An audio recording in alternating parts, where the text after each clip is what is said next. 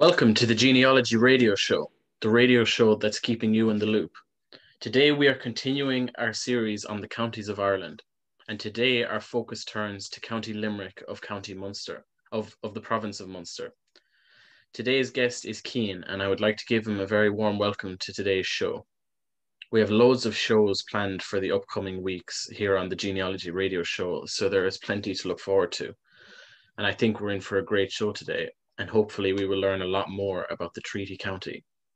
So Cian, to begin, can you tell me a little bit about County Limerick's geography? Limerick is located in the Midwest region of Ireland, as Nick said earlier, in the province of Munster. It is bordered by Clare to the north, by Cork to the south, by Tipperary to the east, and by Kerry to the west. Altogether, there are 14 baronies in Limerick. There is Clan William, which stretches from the River Shannon in Limerick City as far as to the villages of Ballinety, Caherconlish, and Castleconnell. It contains the commercial and economic heart of the county. It also contains Colbert Rail Station, the Limerick City and the Limerick City suburbs of Castletroy, Annacotty, and Ballysimon. The second barony that we'll talk about is Conello Lower, which stretches from the Shannon estuary in Askeaton to as far south as Rathkeal. The third barony is Conello Upper, which stretches from the very southwestern edges of Adare through the villages of Ballingarry, Drumcollogher, and Ballyagran. Next up, we have Coona in East Limerick, which stretches through the villages of Pallasgreen, Doon, and Oola. Next up, we have Coshlee, which comprises the Galtee Mountains, the villages of Galbally, Ballylanders, Kilfinnan, and Garryspillane, and straddles the borders with Cork and Tipperary. The sixth barony is Coshma, which comprises the popular town of Adare, the towns of Croom, Athlacca, Bruff, and stretches all the way to the Cork border to Effin. The seventh barony is Glenquin in West Limerick. This comprises the towns of Newcastle West and Abbeyfeale. It straddles the borders of Cork and Kerry. The eighth barony is Kenry, which stretches from the Shannon estuary to the edge of Adare, comprising the village of Pallaskenry and Currachase Forest Park. The next barony is the smallest barony, Kilmallock, which only comprises the town of Kilmallock in South County Limerick. The next barony is North Liberties, which comprises the northwestern section of Limerick City, comprising the suburbs of Caherdabin, Clairview, and Ballinanty. The next barony is Onybeg, which comprises Cappamore and Maru. The 12th barony is Pubblebrine, which comprises the Limerick City suburbs of Duradoyle and Raheen, and the villages of Mungret, Clarina, Patrickswell, and Cracora. The 13th barony is Shannon in West County Limerick. It straddles the border with Kerry and stretches from the port of Foynes down through the village of Shannagolden and to the village of Athay. The 14th barony is Small County, which comprises the villages of Fedamore and Herbertstown. The longest river in Ireland, the River Shannon, straddles the border with County Clare, flows through Limerick City before turning into an estuary, flowing all the way into Kerry before reaching the Atlantic Ocean. The Golden Vale, which has the best land for dairy farming in all of Ireland, is in East County Limerick. The highest mountain in Limerick is Galtymore at 918 metres above sea level. Galtymore is shared between Limerick and Tipperary in the Galtee Mountains. The Shannon estuary has several tributaries, including the Meigh and the Deal. The county town is Limerick City, which is the third largest city in the Republic of Ireland after Dublin and Cork. It has a population of 100,000 people. Famous sites include King John's Castle, the Milk Market, the Hunt Museum, St. John's Cathedral, which has the tallest church spire in Ireland, and the Treaty Stone. The main commercial street in Limerick is O'Connell Street, which has the luxury department store Brown Thomas, as well as various other shops and restaurants. Limerick City is very famous for its rugby, with Thomond Park, where Munster play their home games, being located in the northwest of the city. Limerick GAA also play their home games in Limerick City in the Gaelic grounds. The main educational institutions, University of Limerick, Mary Immaculate College, and Limerick Institute of Technology are also located in the city. Other towns include Newcastle West, Kilmallock, Adair, Croom, and Castleconnell. And Cian, how has the population of Limerick been impacted throughout the years? And in particular, can you tell me how events such as the famine affected the population of that county? With the use of maps and population graphs on the Aero website, we can see how the population of Limerick has changed throughout the ages. In 1841, the population of the county was 329,730 people. The two largest populated areas at the time were Limerick City and Rathkeale. In the following decade, there was a huge decrease in population, where the population fell to 262,000 people, which was a massive 20% decrease of the population. Interestingly enough, along with the massive drop in population, this meant that Rathkeale was no longer the second most populated town in Limerick. This title would be given to Newcastle West instead. Another very interesting thing to observe is that both Limerick City and Newcastle West's populations had big spikes of growth in population, despite the county as a whole losing 20% of its population. In 1861, the population had dropped to 217,000. At this stage, the county's population as a whole had dropped by about 2.5 million people, and Limerick, like the rest of Ireland, was not exempt from this decline. This drastic change came because of the Great Irish Famine, where millions of Irish people emigrated or died, leaving the country much less populated. In the decade between 1861 and 1871, the population of Limerick dropped by a further 26,000 to 192,000 people.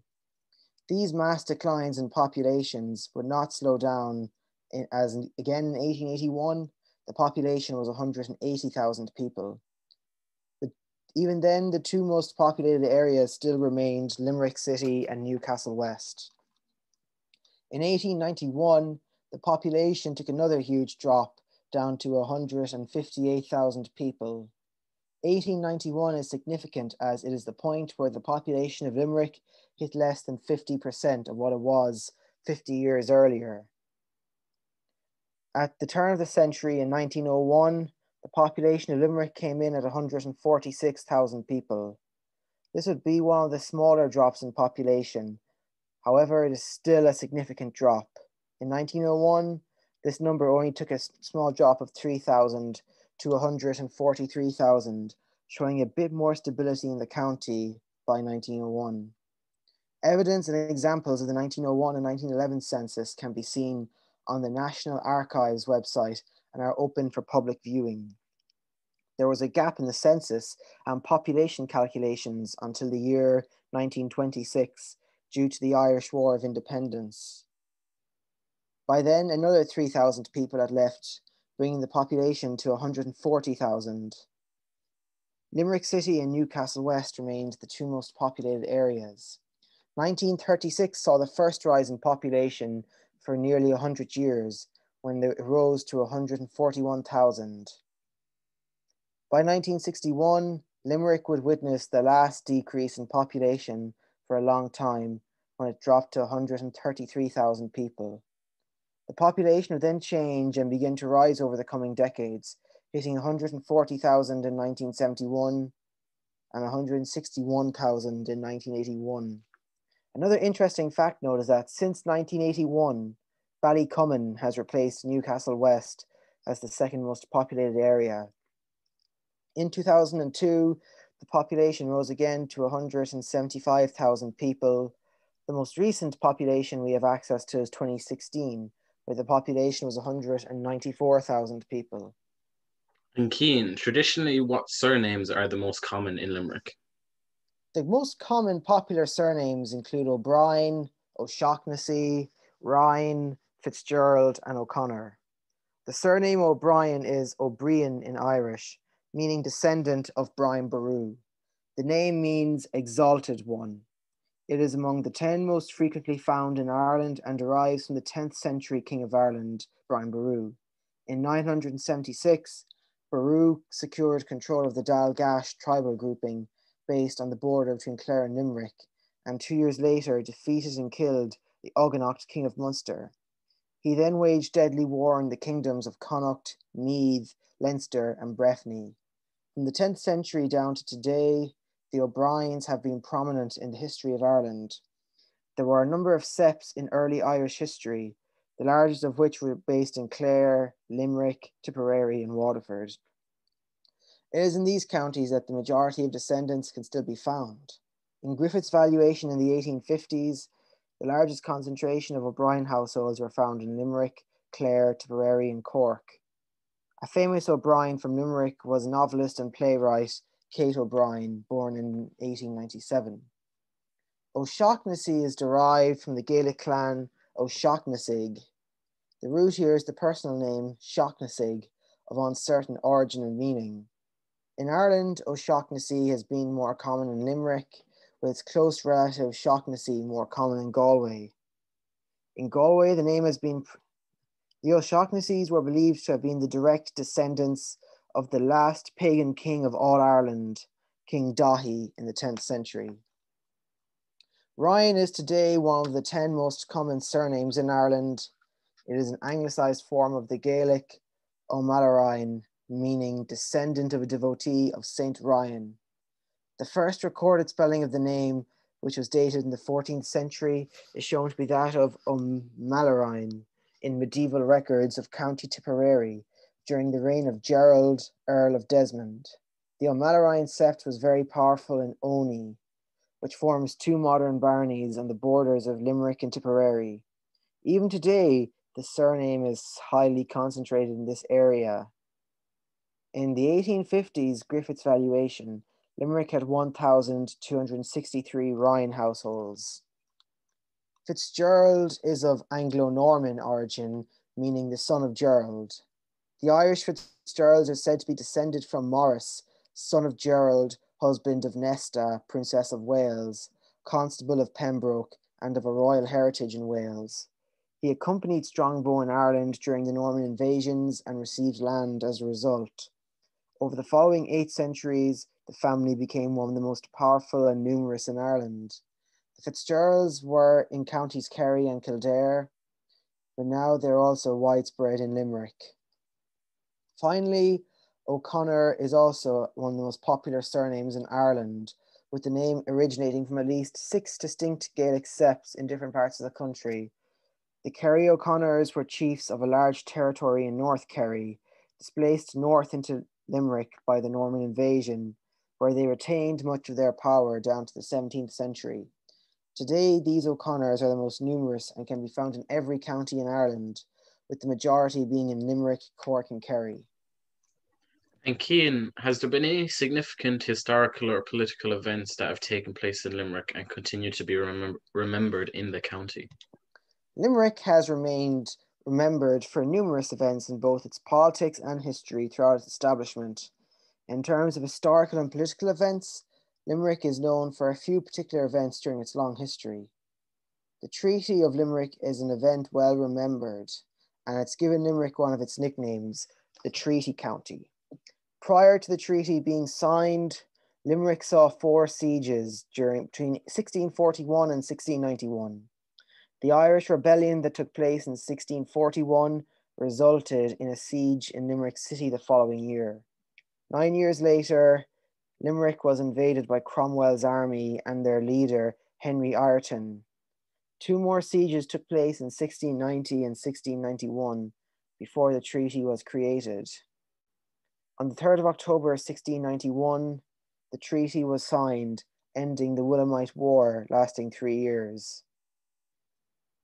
The Williamite War, also known as the Jacobite War, was when James II and his successor, William of Orange, were in conflict. The war was caused by King James II, a Catholic, being overthrown by his Protestant daughter, Mary, and her husband William. During the 3-year period the war lasted, the monarchs fought over land ownership as well as religion. It only ended with the 1691 treaty. The treaty consisted of 2 separate agreements. The first was the military terms of surrender. This was signed by the 2 parties, the commanders of the French Expeditionary Force, as well as loyal supporters of James, known as Jacobites, signed for James II, and for William of Orange and his wife, Mary II, Baron de Ginkle, the leader of the government forces in Ireland, signed. The second agreement was the conditions for those that remained. This included retention of property in Ireland as well as guarantees of religious freedom for the Catholics. Many of these conditions set out in the second agreement were ignored as Protestant England gained control of Ireland. This Protestant ascendancy remained in Ireland under Protestant rule until 1922, when Ireland received its independence. The Easter Rising took place in 1916. Like many other counties, Limerick played an active role in the fighting that took place in Dublin on that Easter Sunday. In particular, a man named Edward Ned Daly made an impact in the fighting. Ned Daly was a Limerick man and a commandant that led Dublin's 1st Battalion in the 1st Courts Garrison, where some of the most intensive combat took place. He fought bravely until he was forced to surrender his battalion by Padraig Pearse on the 29th of April. Daly was the youngest man with his rank and was also, unfortunately, the youngest of those executed at Kilmainham jail in the aftermath of the Rising. He was only 25 years old. Long after the events of the Rising, Limerick remembered the sacrifices made by Ned Daly and many other Limerick people, and in 1956, a memorial statue was unveiled. It showcased Ned Daly, Tom Clark, and Con Colbert, where Colbert rail station in Limerick is named after. These were 3 men that participated in the Rising, alongside a figure representing Mother Ireland. This 1916 memorial was built over a previous statue of Viscount Fitzgibbon that was blown up by nationalists in 1930. Thank you so much for all your work on County Limerick, Cian. And I think I speak for everyone when I say that that was a very interesting account of all things Limerick.